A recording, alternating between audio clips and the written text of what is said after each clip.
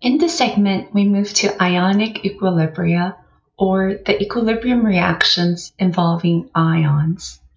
In this video lecture, we'll focus on what are buffers and how they work, and in later videos, we'll cover acid-base titration curves that really bring together all the concepts we've learned so far in acid-base reaction chemistry. And then at the end, we shift gears and take on a slightly different topic where we look at the equilibria that describes the solubility of ionic compounds. In this course, a buffer is a solution that can resist or minimize pH changes from the addition of an acid or a base. And typically, buffer solutions are made up of a weak acid and its conjugate base.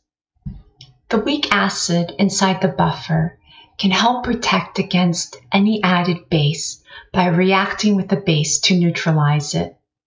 Likewise, the conjugate base in the buffer can help protect against any added acid by neutralizing it as well.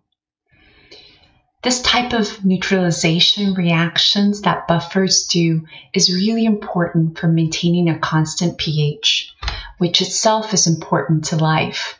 So in the human body, our blood pH has to be tightly regulated to stay within a specific small range. And if we don't, this can be detrimental and lead to disease, and to more extremes of pH can even lead to death. There are many buffering systems inside the human blood, including proteins and hemoglobin, but one I like to point out is carbonic acid and its conjugate base, bicarbonate. And this is an interesting acid because we make it from the CO2 that we breathe out. If we simply have some CO2 in our blood, it can react with water to form the acid. And then this acid can have an acid-base equilibrium with bicarbonate. The levels of bicarbonate in our human body is regulated through the kidneys. Because bicarbonate is usually found in a salt, these would have to be excreted through urine. Let's imagine we start with a buffer with equal amounts of the weak acid, HA, and its conjugate base, A-. And the bar graph down here is representative of their concentration, and initially we start with equal amounts. To this buffer, we can add the strong base hydroxide, and hydroxide being a base can react with acid in a neutralization reaction to form water. And so you can imagine that if hydroxide is added, some of the weak acids will react away to form water and generate the conjugate base, A-. And in this new equilibrium, we can see that some of the weak acid was reacted away, and so the concentration drops below the initial value. But because we form conjugate base in this neutralization reaction, the conjugate base concentration rises above the initial value. Instead of hydroxide, a buffer solution can also withstand changes from the addition of a strong acid, such as the hydronium ion. Hydronium ion, being an acid, would react with the base present in the solution. So A- would neutralize the added hydronium ion to form water and also generate some of the weak acid, HA. And so we would lose some A- and gain some HA.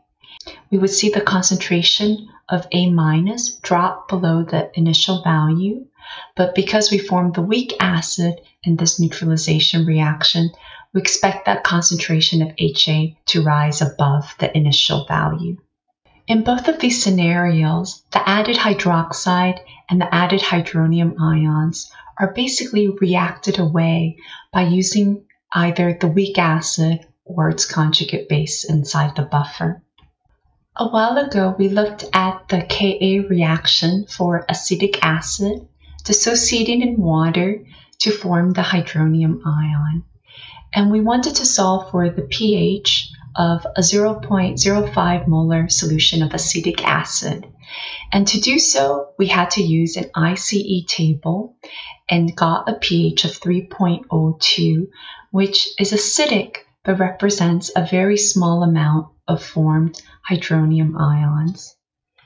And that means the change from our initial conditions to equilibrium is just slightly to the products because this equilibrium favors the reactants. For buffers, we can solve a similar kind of problem where now we want to solve for the pH of a buffer system. So for instance, a buffer system may be composed of both acetic acid and its conjugate base, sodium acetate. Now, the reaction for this buffer system looks just like the one for acid dissociation. But now we begin with acetate being present in the solution, and that will have an effect on the overall equilibrium. So we can think of this problem with the buffer system as a two-step process. Let's say we start with this first equilibrium where we let the weak acid dissociate, reach equilibrium, and we have a pH of 3.02. At that point, we have a disturbance where we add 0.20 molar sodium acetate. By Le Chatier's principle, if you had a system at equilibrium and you add more products, then the position of the equilibrium will shift away from products and towards the reactant. This is called the common ion effect because acetate, the ion, is already present in the original equilibrium and it's being added. And so this would disfavor the formation of more acetate and instead push the equilibrium position even more towards the reactants. And that's represented by this little green arrow. Well, if we favor reactants, then we disfavor both products, and that means we form even less hydronium ions.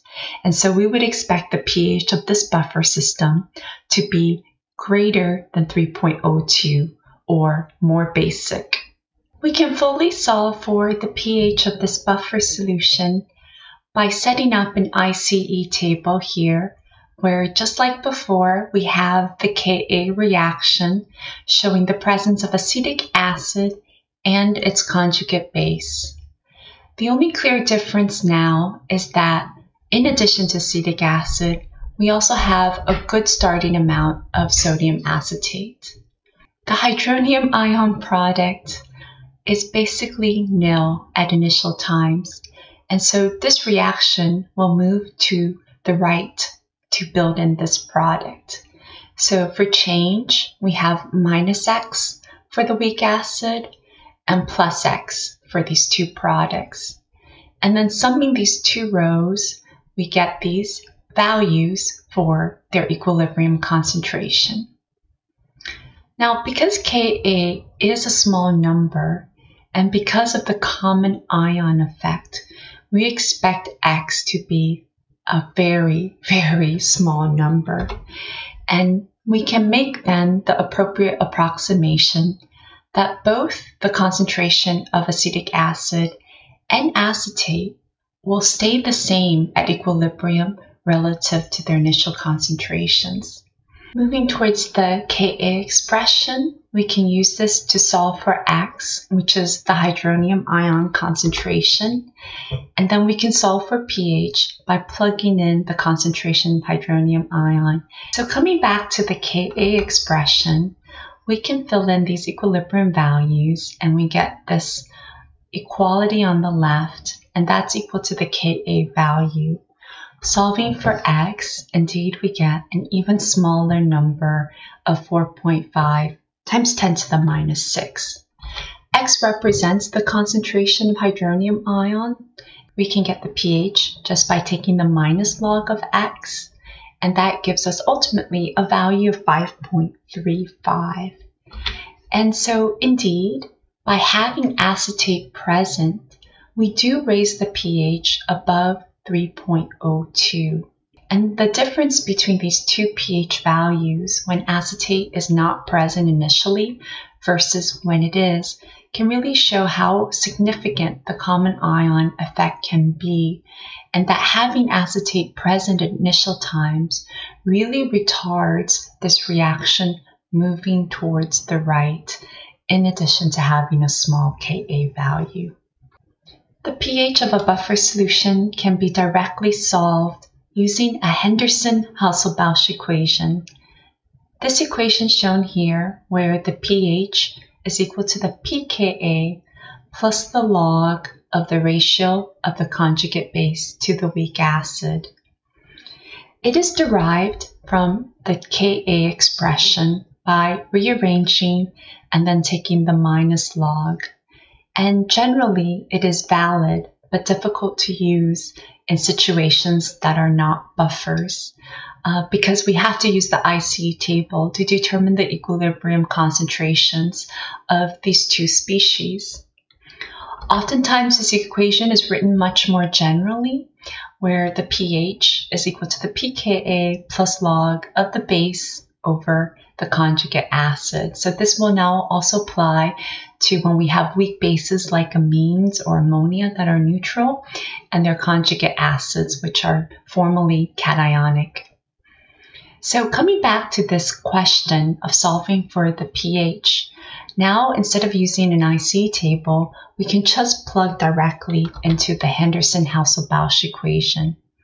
And this works because in a buffer, we have a very small x, and that allows us to make two important approximations, that both the concentration of the weak acid and its conjugate base at equilibrium are equal to their initial amounts.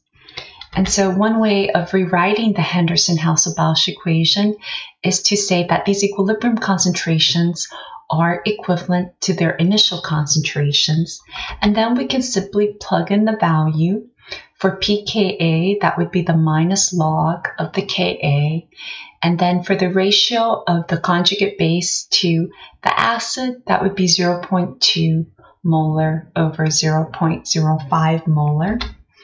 And then further solving, we would get that the pH is equal to 5.35. So this is a really nice, quick way to solve for the pH of buffers because we can entirely skip using the ICE table. Two important properties of buffers are its capacity and range. The buffer capacity is the ability of the buffer to resist pH changes. So high capacity would mean that you have high concentrations of both the weak acid and its conjugate base. And moreover, you want these two species to be equal in concentration. The pH of the buffer is determined by the Henderson-Hasselbalch equation shown here. And when the concentration of the conjugate base is equal to that of the weak acid, then this ratio becomes 1. And we basically are taking the log of 1, which is 0.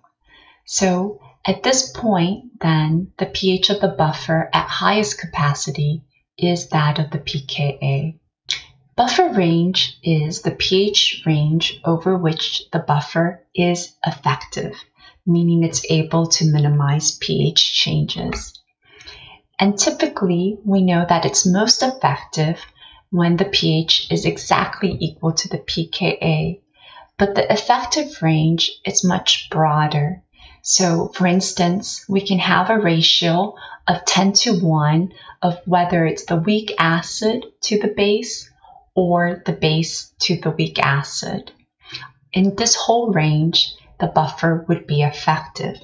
We would come back to the Henderson-Hasselbalch equation and plug in this ratio of the base to acid as being 10 or 0.1.